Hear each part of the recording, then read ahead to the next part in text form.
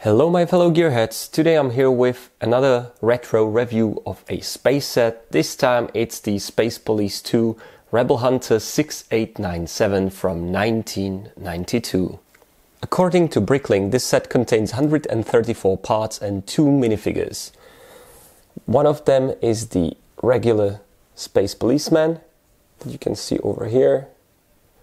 And he already has a microphone and some hairprints and eyebrows, which is, I believe, the first time Lego printed something different except for the generic smiley happy face on the minifigure heads. And afterwards it's starting going like more and more crazy year by year. You can as well see that he has quite a nice torso print with the Space Police saying over here, and some gadgets and wires and whatnot. No prints obviously on the back side.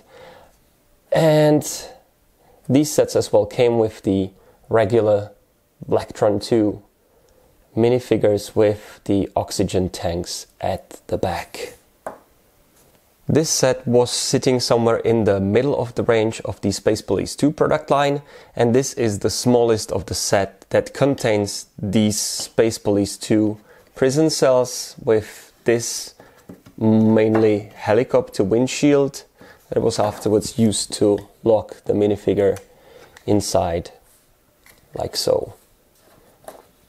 And you just place basically the Blacktron or any of the bad guys in here, and afterwards just closed the window, and they were securely sitting over here, having some gaps over here just to be able to be grabbed by the main function of the model, which probably not the best in the space because you need a lot of oxygen in your tanks to be able to breathe for so long.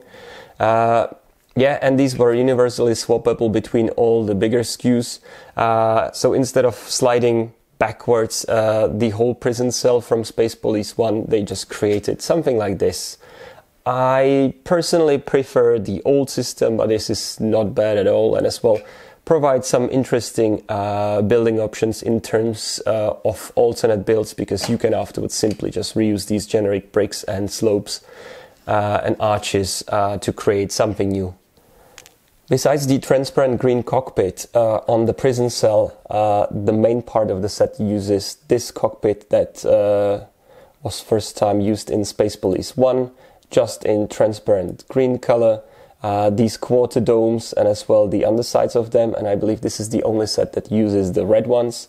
And yeah, they afterwards utilized like slopes and tiles with the Space Police 2 logo all over the place. This one uses just one, but as well comes with these 2 arrow prints on the tiles.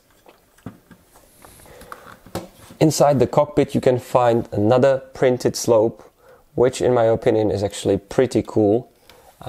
Let me see if you can get enough light. Yeah, there's some vectors basically targeting a ship that is trying to escape from this one, and it looks really cool. I just noticed I forgot to put one by one plate over here, so I'm just gonna put it right there so the set is complete.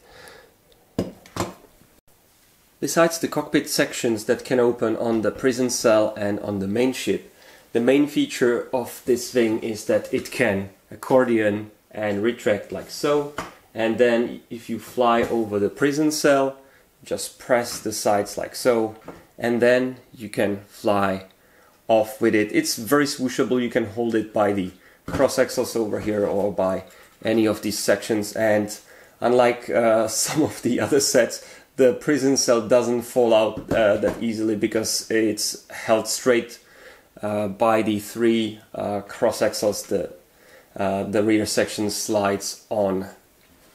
The rear of the ship is pretty bare. You just have basically indication of 2 tiny thrusters over here, no big thruster with a bracket sitting anywhere over here, but it as well has like 4 other engines on the side. I remember when I was a kid, I used to go to a toy shop, and this one was standing there on the shelf for quite a while, and I was desperately looking at it and trying to find and save enough from my pocket money until it was eventually gone. So I missed my opportunity, but on the other hand, right now looking at the set, it offers some very nice parts that can be easily reused, but the main volume of this is achieved by using these monorail supports on the sides, which, to be honest, in rebuilt models are kind of useless. As well, a quick note on the color scheme of Space Police 2. I don't think it's bad by any means, but I still like the Space Police 1 color scheme with black, transparent red and blue a bit more, which was kind of hinting towards the American police. This with the green and the old light gray and black is more like old Polizei German cars, if you know what I mean.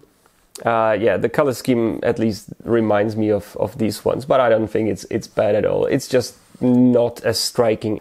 If you check out this set on the back of the box builds, or if you are one of the lucky ones that still kept the box from this set, you can see that there are 3 small-ish builds from this.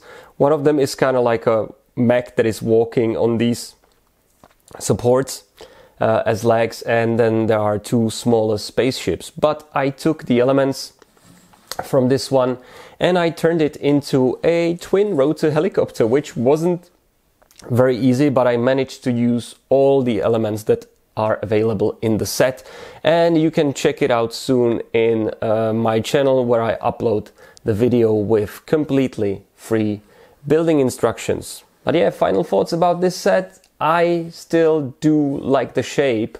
I do like the functionality that it offers, being able to pick up and drop the prison cell, and I as well like that you can shrink it into a way more compact spacecraft, even though the cross axles are just sticking in pretty ugly way from here, but it doesn't bother me too much. It actually is a pretty nice medium-sized set. But yes, that was pretty much it from my side, so I hope you guys had fun watching the video. If yes, hit the thumbs up, feel free to comment, and if you are new over here, don't forget to subscribe. That way you do not miss out on any of my future content, and you can look forward to the instructions for the twin rotor helicopter. Until next time, stay safe, take care, bye bye, and Space Police 2 out.